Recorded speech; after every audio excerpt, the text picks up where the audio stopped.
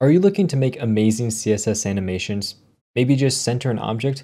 Or maybe you just want to understand what the heck transform does? If so, this is the perfect video for you because I'm going to be covering every single aspect of the transform property in CSS, so you're going to know exactly what's going on. Welcome back to Web Dev Simplified. My name's Kyle, and my job is to simplify the web for you so you can start building your dream project sooner. So if that sounds interesting, make sure you subscribe to the channel for more videos just like this. Now, transforms are going to be most commonly used inside of animations, and that's because the transform property is incredibly performant to animate and allows you to do tons of things from moving an element to scaling it to making it rotate and other things on top of that. So if you're interested in using this in the form of animations, I highly recommend checking out my full animation crash course after you're done watching this video to really learn how you can also start writing cool animations. But in this video, we're specifically going to stick to just the transform property because on its own, it's really complex and a lot to understand. Now to get started, I have a really basic div with a bunch of just default styles. We're going to kind of ignore this for now. It just gives a div with a box on our screen we can play with. And then we're going to write all of our transform styles inside this other div selector here.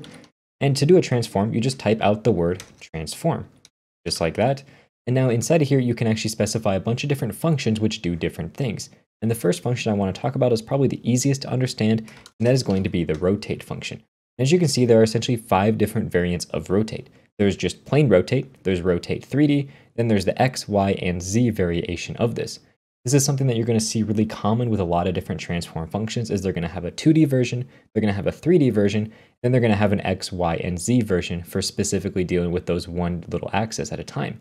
Generally, you're going to only work with the 2D version, but sometimes you may want to work with the 3D version or just one axis at a time. In our case with rotate, it's just easiest to work with the 2-dimensional version of just the rotate function. And in here, all you do is you pass in a value of degrees or turns or whatever you want. So we could say we're going to rotate this by 74 degrees. And now if we click save, you can see the box has been rotated 74 degrees. It's at an angle now, the text is sideways and so on. We could do 90 degrees to get it perfectly, rotated by 1/4, or you can use something called turns. We could say 0.75 turn, and that's going to rotate by 90 degrees or a 1/4 turn. And if we save, you can see the box is in the same position. So you can use turns or you can use degrees, whichever one's easiest for you to understand. Now, if you wanted to dive into a 3D rotation, you could use the rotate 3D function like this. This function is actually quite confusing and difficult to use.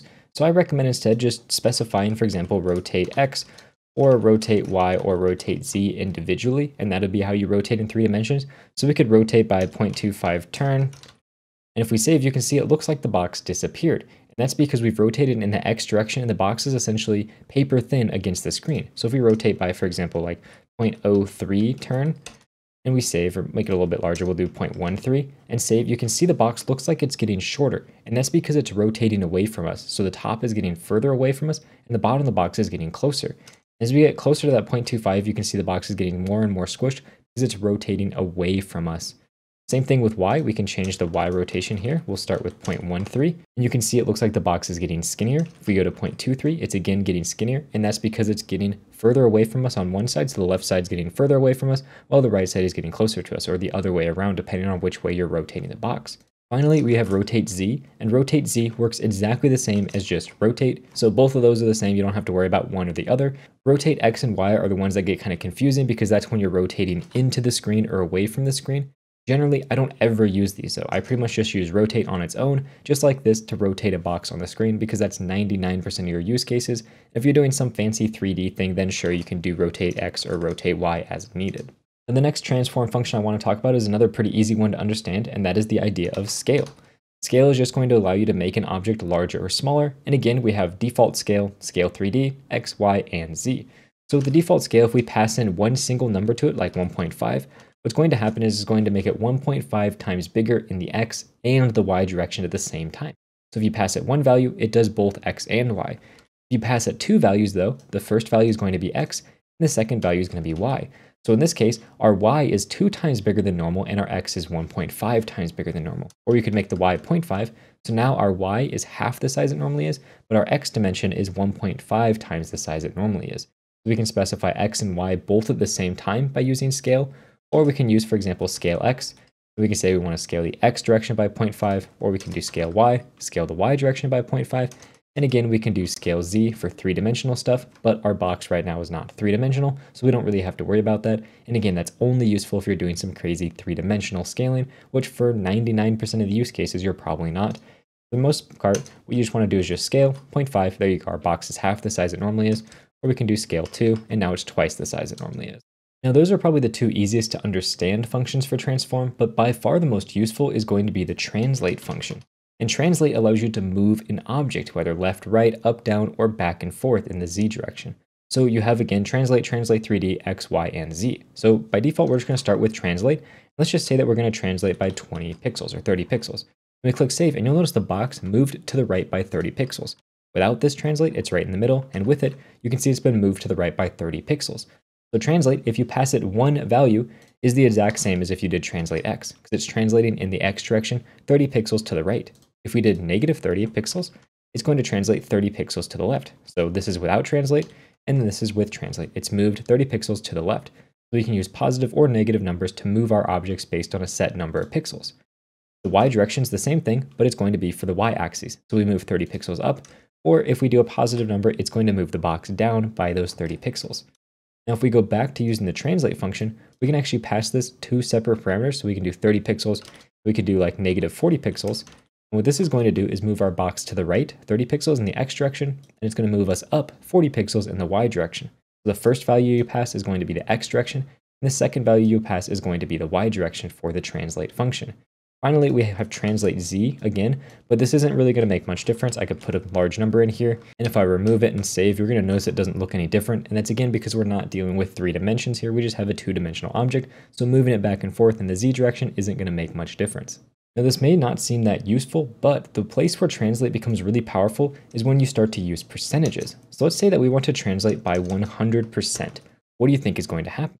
Well, what happens is it moves the box over by 100% of its own width. If we remove this, you'll notice the right edge of the box is right here where my mouse is. And if I come and put this back, you see the box has moved all the way over 100% of its width. And this is perfect if you want to do centering. So let's say that we just have our div here, and we want to add an after element, which has some content that just says after. And we'll say background is red. Let's just save. We'll get rid of this transform here for now, and you can see we have that after content. Well, what I want to do with this after content is I want to center it at the very top of our box. We can say that the position is going to be absolute, just like that, and here our position is going to be relative.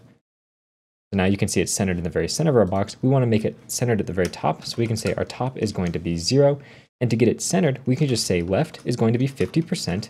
That's going to put the left edge of our box right here in the very center. We want the center of after to be in the dead center. Now what we need to do is just say transform, translate, and we want to translate negative 50% in the X direction. That's going to move us half of our width over to the left, which as you can see perfectly centers this after text at the very top of our box. So by using position absolute in combination with left and transform translate negative 50%, we can very easily center things based on their own width.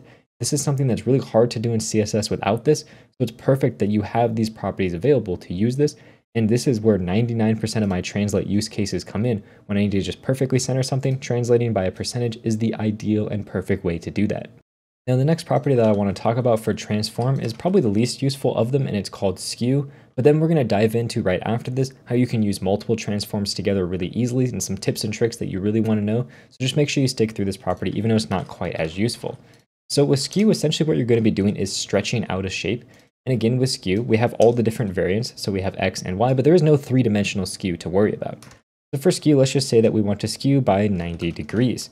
And if we save and make this actually something more like 30 degrees, you can see that our box has kind of been stretched and tilted by about 30 degrees off to this side. And that's why we have this kind of weird shape showing up for our box. And this first skew number that you pass is going to be the X direction. That'd be the same thing as if we did skew X. They both look exactly the same. Now skew Y is going to be essentially the same thing, but we're skewing in the Y direction now instead of the X direction. And if you pass two properties to skew, the first one is the X and the second one is the Y. So we'll do 30 and we'll say 40 degrees here for the Y. And let's just make it negative actually. Now you can see we've skewed our box in X and Y direction by 30 degrees and 40 degrees negative respectively. Now, unlike all of the other transform properties, I don't really have very many use cases for skew, but when you need it, it's the perfect one for that scenario. And the next thing I want to talk about is combining together multiple transforms, because as you can see, we've done certain things, like rotate, 30 degrees or whatever. But we haven't combined multiple properties together. And the way that you do that inside of CSS is just put them all on the same transform. So we'll say rotate 30 degrees, and we'll say scale of 0.75. So now we have a rotated and scaled box that is using these two different properties. We can combine together as many of these as we want. For example, I could say scale x by 7.75. I could say translate y by -10 pixels. Save, and now our box has been scaled, it's been moved, it's been rotated, and all these other things. Now where the difficulty comes is when you want to override a transform, because a transform is one property. So if you override it, you need to redefine everything inside that property. You can't just override one part of it. You have to override all of it or none of it. So let's say by default, we're going to have a box that's going to have a scale of 1.2, and it's going to be translated in the x direction by 5 pixels. Let's just actually make it 50 pixels. So by default, this is what our box is going to look like. And then let's just say that we're going to have a class called .big, and .big is going to make our scale larger. So our scale is going to be 2. Now you may think that's all we need to do. And if we come in here and we say class of big, you're going to notice something interesting. It did scale, but our box is no longer translated by 50 pixels anymore. We need to make sure we write that translate x of 50 pixels back into here to make sure our box is translated and scaled correctly. Same thing if we have a class called move that's just going to move our box. What we can do is we can say that the translate's going to swap here. So for our transform, transform, what we want to make sure that we do is have our translate for the x direction be -50 pixels this time. And if we change our class here from big to move, you're going to notice our box is moved the correct direction, but it now lost that scaling of 1.2. We need to make sure we put that scale of 1.2 back into there. And then finally, what if we combine together .big and .move? Well, if we come down here and we try that out, you're going to notice our box only has the classes for .move. It doesn't have any of our .big. We need to come in here. We need to make sure that our transform has the scale of 2 and it has the proper translate x of -50 pixels. And now it's going to have all of the different properties we need. But you'll notice this is a real pain to work with. We've repeated this scale 1.2 and this translate -50 pixels all over the place. And if we have like 3 or 4 different properties we can define, the amount of different CSS classes we need to define is going to become astronomical. So doing your code this way is really painful. But it used to be the only way to do this until we got CSS variables. CSS variables make this incredibly easy to work with though. So if you're unfamiliar with CSS variables, I recommend checking out my video on them, linked in the cards and description first, and then dive into this. What we want to do is take our scale here, and we want to use a CSS variable for our scale. We'll just call it scale.